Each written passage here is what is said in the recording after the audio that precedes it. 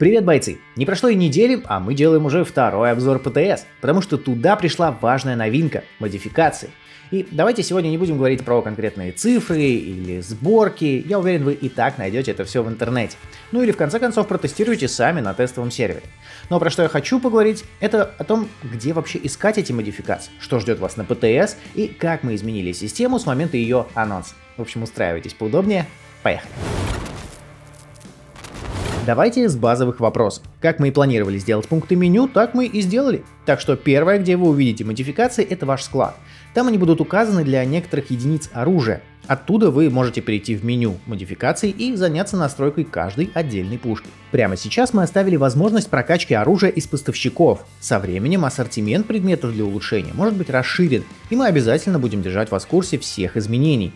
А чтобы вы смогли протестировать систему максимально корректно, мы оставили в магазине во вкладке «Разное» несколько предметов, которые с этим помогут.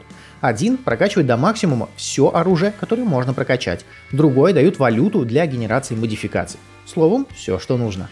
Мы поменяли некоторые модификации после ваших отзывов с момента анонса и постарались избежать модов, которые были слишком сильные или наоборот не вносили значительных изменений. И мы продолжим вносить изменения в систему после ваших отзывов и комментариев. А пока давайте поговорим о том, как эти моды открывать. Предположим, что вы прокачали пушку, открыли все слоты, ну или хотя бы один. Дальше в меню модификаций вы можете начать генерировать их. Чтобы это сделать, вам нужна специальная валюта, жетоны модификаций. Их вам будут выдавать за некоторые полученные уровни мастерства владения тем или иным оружием. Также их можно получать с помощью специальных контрактов. Тратите жетоны, чтобы сгенерировать случайную модификацию, но как только вам попалась та, которая вам подходит, устанавливайте ее на пушку и двигайтесь к другому слоту.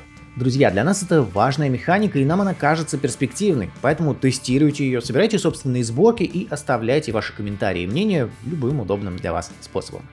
Есть ли среди модификаций слишком сильные или слишком слабые? Как в целом работает система и все ли вам понятно? И нет ли трудностей с ее изучением?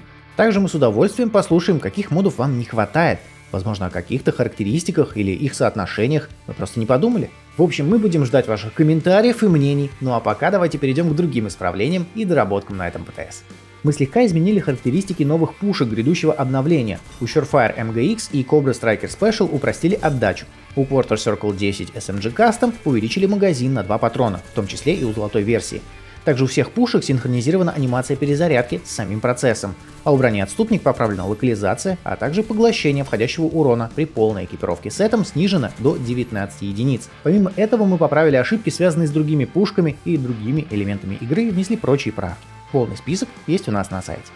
Пишите, как вам система, что хорошо, что плохо, чего не хватает, в общем, любые ваши мысли. Ну а у меня на этом все. Не забывайте ставить лайк этому видео, если оно вам понравилось, подписывайтесь на канал и нажимайте на колокольчик.